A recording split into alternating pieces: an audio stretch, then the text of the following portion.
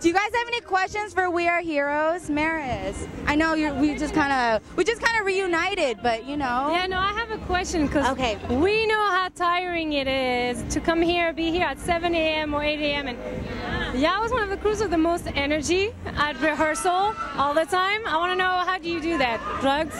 Alcohol? No, because we just hungry, I guess. Like we feel like, you know, we trying to like think always like, oh, we might go home tomorrow, so we trying to like, let's do my best. Yeah, I mean, like trying to do like, this is the last time that we dance on the stage. That's what we always trying to think, like, hey girls, I know we are so freaking tired, but do it because like we might go home tonight. You know what I mean? Always like think that this is the last time. And I want to mention, since the Beat Freaks are here, they mentioned that they want to finish off what you guys started. Yeah.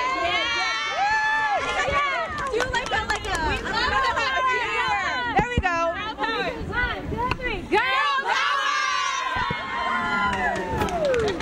Beat Freaks, we are heroes. There goes Lindsay. There, wait, wait, remember this? Remember this? No, I'm just playing. I love you. I love you. Anyway, so I got some behind-the-scenes information that this one here is a real hero.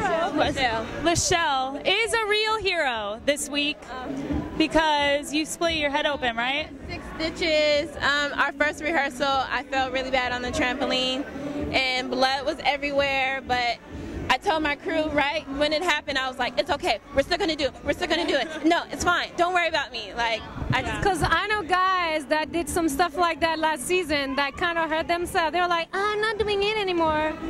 So who got the? Yeah. It's the